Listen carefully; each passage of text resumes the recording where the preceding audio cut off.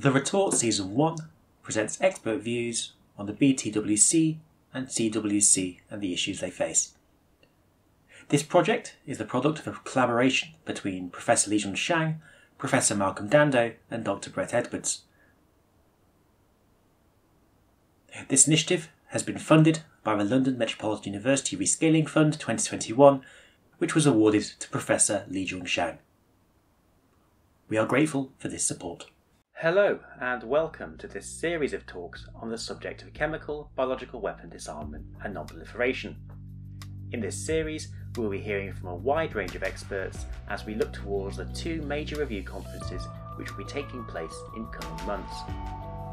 In each talk, you will hear from a respected expert who will outline key opportunities and challenges in making pragmatic and holistic progress on this issue globally. This project has been kindly supported by the London Metropolitan University. Hello, my name is Richard Guthrie and I've been working on issues around the control of weapons of mass destruction for 4 decades. For over half of that time I've had a particular focus on the control of chemical and biological weapons. In this podcast I'll be talking specifically about biological weapons and a significant intergovernmental conference that will be taking place at the end of this year, 2022. The Biological Weapons Convention is the key international instrument to prohibit biological weapons. Every 5 years there is a review conference which provides the opportunity for the states parties to carry out a full review of the purposes and the provisions of the convention, taking into account relevant scientific and technological developments. The next 3-week review conference has been delayed from 2021 because of the pandemic, and is now scheduled for November-December 2022 and will be held in Geneva. This will be the 9th review conference for the Biological Weapons Convention. With such an important meeting coming up, this podcast will examine some key questions.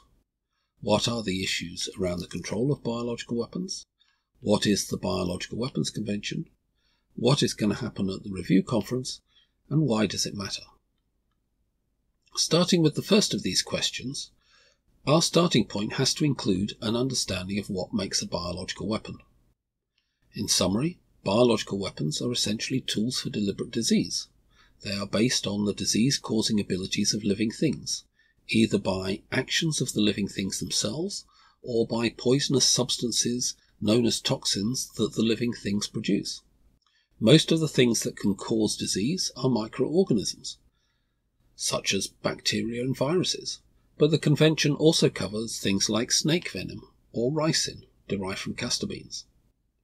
There are other episodes of this podcast series that will deal with particular aspects of biological and chemical weapons, so do look out for them.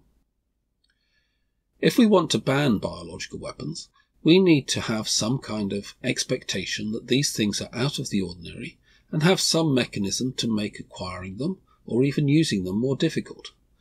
This sort of thinking led to the agreement of the Biological Weapons Convention, which opened for signature in 1972, 50 years ago this year, and entered into force in 1975. This brings us to our second question. What is the Biological Weapons Convention? This international treaty prohibits biological weapons, which includes toxin weapons. It is sometimes also known as the Biological and Toxin Weapons Convention by people who want to make the toxins issue explicit. And so there are 2 abbreviations used by people, BWC and BTWC. There is some history behind the 2 short names, but both are easier than the formal name. The Convention on the Prohibition of the Development, Production and Stockpiling of Bacteriological (biological) and Toxin Weapons and on their destruction. Much more of a mouthful. Membership of the Convention is 184 as of September 2022, with the most recent member being the Republic of Namibia, which deposited its instrument of accession to the BWC in London on the 25th of February this year. While this membership includes the vast majority of countries of the world, membership remains lower than for the comparable nuclear and chemical treaties. The basic provisions of the Biological Weapons Convention are relatively simple to summarise. A prohibition on getting or keeping such weapons, an obligation not to help anyone else have them, a need to implement the provisions in national law, and to provide for peaceful uses of the life sciences. The prohibition on getting or keeping such weapons is in Article 1 of the Convention. The obligation not to help anyone else to have them is in Article 3. The need to implement the Convention in national law is in Article 4. And the need to provide for peaceful uses of the life sciences is in Article 10. Quite often the shorthand of Article 10 issues, for example, is used when particular aspects of the Convention are under discussion. The third question posed at the beginning is, or was, what is going to happen at the review conference? Review conferences are the most significant regular events on the BWC calendar. They're held every 5 years, although, as I said, the latest has been delayed because of the pandemic. The major output from a BWC review conference is a final document which in recent years has been in 3 parts. The first part is fairly uncontroversial as it simply contains procedural information, such as when the conference met, which countries attended, and who carried out certain roles. The next part is known as the final declaration, which is in 2 sections. The first section contains an overarching political statement known as the Solemn Declaration. This is followed by an article-by-article review of the Convention, which forms the second section of the second part. The third part of the final document contains decisions and recommendations of the conference, which includes any decisions on a future work programme to be carried out between review conferences, and the mandate for the Implementation Support Unit, or ISU, which is the currently 3-person secretariat for the Convention. The Solemn Declaration, the article-by-article review, and the decisions and recommendations all contain aspects for which there are significant divergences of views, which can make agreeing the final document extremely challenging. Before any possible final document is discussed, there is considerable activity within the review conference as well as before it. It is important to note that review conferences are not standalone events. There has been an intersessional programme of work that has been running since the last review conference that includes 5 annual meetings of experts and meetings of states parties. There have also been many national and non-governmental activities. All of these provide inputs into the review conference. Moreover, the 9th BWC Review Conference was preceded by a preparatory committee, or PrepCom, which met in 2 sessions during December 2021 and April 2022. As well as deciding administrative arrangements for the review conference, the April PrepCom also considered a number of substantive issues, although it had no mandate to reach conclusions. These additional days of substantive discussion have assisted consideration of key issues this year, although there are 2 challenges. One is that there has been quite a gap in time, meaning that some discussion may effectively have been forgotten by the time of the 3-week review conference. The second is related to this, and is the danger of repetition of some discussion, rather than building upon what has already been considered. After its opening formalities, and perhaps a message from the UN Secretary-General, the conference itself will start with what is known as the General Debate. This allows for an exchange of views on any subject within the Convention. This is a public session, and most countries that make statements also have them published on the official website of the conference. While many of the statements may seem repetitive, covering many of the same issues, they have a particular role within national processes. For many countries, a statement at an intergovernmental conference has to be approved by all of the departments it relates to. This prompts discussion within each of these governments on biological weapons issues. While I've referred to the BWC Review Conference as an intergovernmental meeting, it is worth noting that it is a common error to consider the BWC as a treaty between governments. It is not. It is a treaty between states. The governments attending the review conference are the political authorities within each state at the time of the conference. Yet governments come and go, and a change of government in a state makes no difference to the obligations that state has undertaken under the BWC. There are a number of issues that will be discussed during the review conference. A selection are characterised here.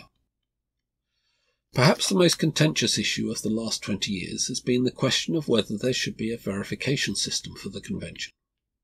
There had been negotiations for a protocol that would have added verification arrangements, amongst other means to strengthen the Convention. These were brought to a halt in 2001 when the USA announced it could not support anything that might come out of them. It is worth noting that just a couple of months before this, a number of vocal, non-aligned countries had raised serious questions about the proposed text.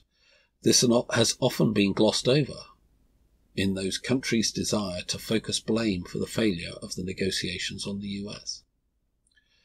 Over the years, a number of delegations have expressed desires to start negotiations on new arrangements, with others suggesting this is not the time. Some complementary arrangements have been proposed, such as peer review and compliance assessment, which are intended to build greater confidence in compliance through transparency in effective national implementation. A counter-argument to these proposals is that they are a distraction from the creation of formal verification arrangements. A significant step in 2021 was a statement by US Undersecretary of State Bonnie Jenkins.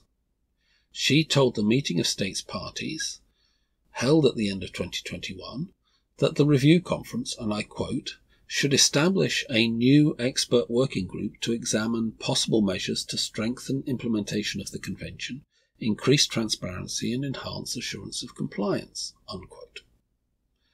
This statement didn't use the term verification, but measures to, quote, enhance assurance of compliance, unquote, would include verification measures in all but name. While many analysts have concluded that the BWC can be enhanced through effective compliance measures, through a variety of methods, some of which are outside of the traditional declarations of materials and facilities used in other disarmament arrangements, there are others who contest this. The challenge with verification has always been how much is enough to ensure compliance. Access to peaceful uses of the life sciences is covered by Article 10 of the Convention, embodying a bargain that the renunciation of biological weapons and the control of the hostile uses of the life sciences should be implemented in such a way as to facilitate and promote the use of the life sciences for peaceful purposes. The non-aligned states have long pushed for some form of mechanism to enhance implementation of Article 10, in particular, as well as some of the wider issues of cooperation and assistance, including capacity building. Such a mechanism has been resisted by other countries, and in particular some Western governments. One of the difficulties is understanding what full implementation of Article 10 might look like. The 7th BWC Review Conference in 2011 established the Cooperation and Assistance Database, which is often called the Article 10 database, which is run by the Implementation Support Unit and maintains details of offers of assistance and requests for assistance. There has been much discussion about whether the Article 10 database and its operation could be improved. The ongoing rapid advances within the life sciences mean that the BWC operates within a rapidly changing scientific and technological context, which includes advances for peaceful uses as well as possible hostile uses. The need for the Convention to operate effectively within this constantly changing context has led to various proposals as to how some form of ongoing review of scientific and technological developments, often abbreviated to S&T development, might be carried out. This is probably the area which has seen the most progress since the last review conference in 2016. As well as the dedicated 2-day meeting of experts in each year of the last intersessional work programme, a variety of seminars and workshops have been convened on relevant related issues in recent years. While most BWC delegations appear to be in favour of new S&T monitoring arrangements, there are still many details that would have to be agreed. The importance of national implementation under Article 4 of the Convention has been regularly highlighted. Many states parties have incomplete domestic implementation measures, and there is wide recognition that there is much room for improvement. Moreover, S&T developments, as well as political developments, mean that regular reviews of national measures help keep them effective. Response to use of biological weapons falls within Article 7 of the Convention, which provides for assistance by states parties if a state party is exposed to danger because of a breach of the convention. As all countries would have difficulties in response to a serious biological attack, this is a topic that attracts attention from all delegations. There has been a proposal for the creation of an Article 7 database to complement the Article 10 database. This proposal was put to the 8th Review Conference in 2016, but the difficulties of reaching agreement on substantive issues meant that there was no further action on this matter. The current mandate for the Implementation Support Unit ends at this review conference. In renewing the mandate, the review conference is likely to also consider the scope of the work of the ISU and the level of staffing. The scope of work will be connected to whatever intersessional work programme is agreed. It is clear that there is extremely strong support for the continuation of the ISU. Nevertheless, there have been a range of views expressed about what the scope of the mandate for the ISU should be, with consequent impacts on what the cost of running the ISU would be. With many governments having restrictions on additional expenditures for international bodies, there is likely to be considerable discussion on the future of the ISU and potentially some difficulties on reaching agreement on the scope of the mandate. The scope will be tied in with the scope of any intersessional work programme that would run until the 10th Review Conference, likely to be held in 2027. 4 intersessional processes have been held so far. There has been a hope expressed by many delegations that a more substantive work programme could emerge from this review conference. Hopes enhanced in particular in light of the Jenkins statement. The past system of annual meetings of experts and meetings of states parties has had a number of positive benefits. Nevertheless, there is a feeling from many delegates that much more could be done if there was a more substantive and more responsive intersessional programme. But what are the chances of reaching consensus? The current geopolitical context has considerable negative effects within the BWC. The invasion of Ukraine by Russia being currently the most prominent geopolitical event. There have been ongoing Russian allegations that the US has been funding biological research activities in Ukraine that are in breach of the convention. The US and Ukraine deny this. I don't know a serious researcher in this issue area that gives any credibility to the Russian allegations. But there is a lot of historical baggage in this area, not least because of the US allegations in 2002-2003 about mobile biological labs in Iraq that turned out to be spectacularly incorrect. In years to come, I suspect the current Russian allegations will be seen as damaging to their credibility as the US allegations at the beginning of this century were to that country. In September 2022, there was a formal consultative meeting held behind closed doors, called for by Russia under Article 5 of the BWC to discuss their allegations. The meeting did not reach a conclusion. Although the meeting was private, many countries posted their contributions as official documents which were made public. The vast majority of countries that expressed a public opinion were not in support of the allegations. The fields of biological and chemical weapons are closely related, and there are divisions in the regime to control chemical weapons, sparked by the use of chemical weapons in Syria and the ongoing disputes about whether that country's declaration under the Chemical Weapons Convention contains all of the information it is required to provide. There are also divisions about allegations of use of chemical weapons as assassination weapons or in use for attempted assassinations. Some of these divisions may spill over into the biological sphere. With such an atmosphere, it is hard to see how consensus on a substantive final document with a significant programme of work might be reached. This brings us to the last question. Why does it matter? The review conference matters because it is the most significant item on the regular BWC calendar. The review conference matters because the problem of biological weapons is not one that's going to gently fade into the background. It will remain of ongoing concern for decades to come. There is more, much more, to the review conference than just the negotiation of the final document. While that might be the key output from the review conference, there are other outcomes that result from the gathering together of so many key players in the field.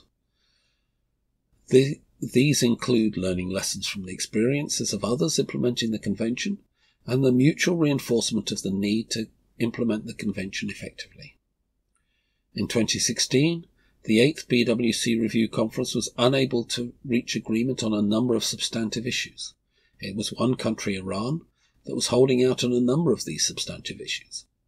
That review conference was only able to adopt a minimalist final document that included no details of an intersessional work programme, but did allow for a meeting of states parties to be held in late 2017 with delegated authority to take a decision on a work programme. The 2017 meeting of states parties did agree on a work programme, but a year of substantive work was lost. There could be further lost time if the review conference this year had to do something similar. The review conference also matters as it has to decide on the future of the Implementation Support Unit, the ISU. While there is extremely strong support for the continuation of the ISU, its mandate has always been adopted by consensus. In other words, by agreement of all the states parties at the review conference. It therefore only takes one to block consensus.